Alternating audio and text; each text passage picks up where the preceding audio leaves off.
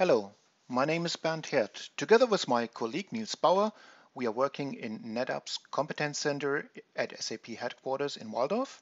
And today I'd like to show you SnapCenter 3.0 for SAP HANA and how to restore and recover an SAP HANA database. Please be aware this is still a beta preview, so I add the legal notes here. Let's have a look at the lab setup and configuration. We do have our SnapCenter server installed on a Windows host, and on the other hand SAP HANA 2.0 on a Linux server. You see the systemdb and the tenant, which is a typical single tenant multi-database container installation. We have the data, log and shared volume.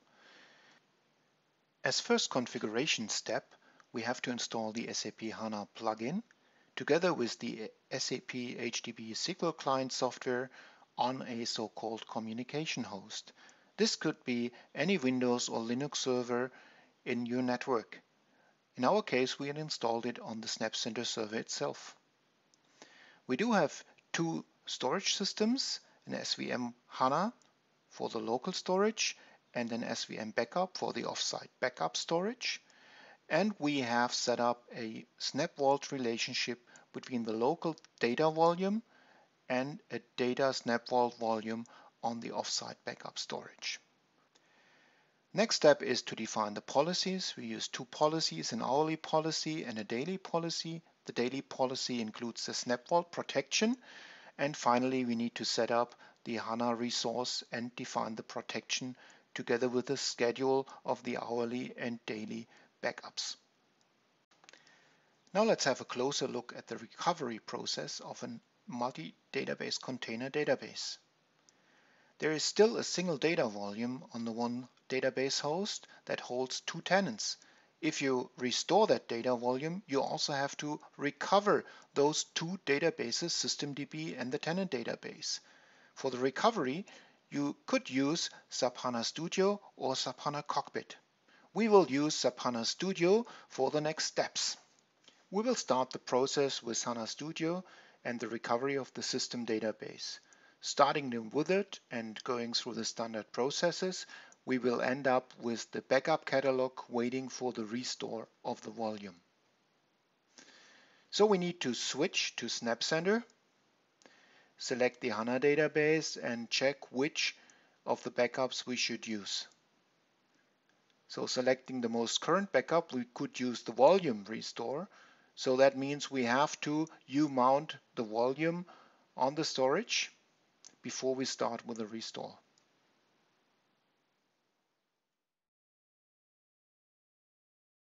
After U-mounting, we can continue with the restore process.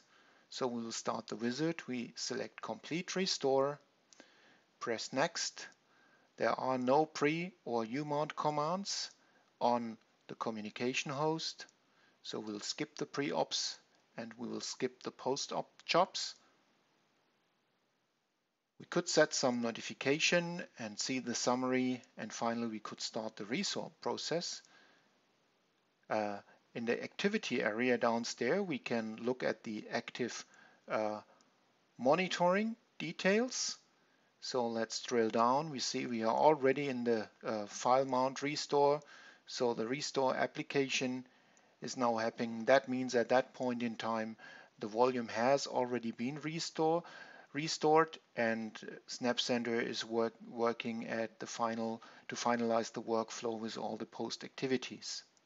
That means we can go back to the server and mount the volume again.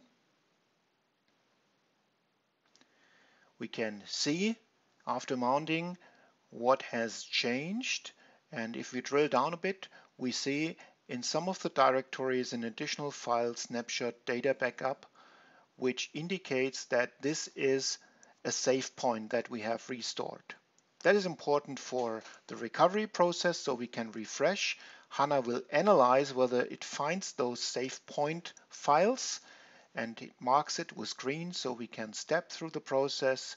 We could add some of the logs to do a point-in-time recovery. We can unselect the Delta backups and finish the recovery process. After a while, the system database has been recovered and we need to start to recover the tenant database as well. In the first screen, we select the tenant. Then we check how to recover the database to its most recent state, check the catalog location, and then confirm the warning that the tenant must be shut down in order to be recovered. So we confirm that, and now this time the catalog is already green because we have already restored the single data volume. So select that backup and press next to start the recovery of the tenant.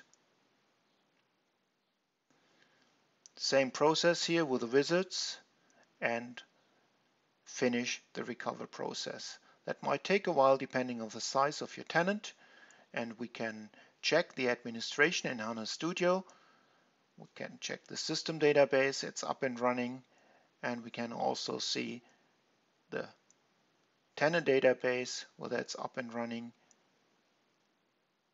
This will conclude our short demonstration on how to restore and recover a multi-database container single tenant database with SnapCenter 3.0 and the new SAP HANA plugin. Please stay tuned for new information to come as soon as SnapCenter will be released.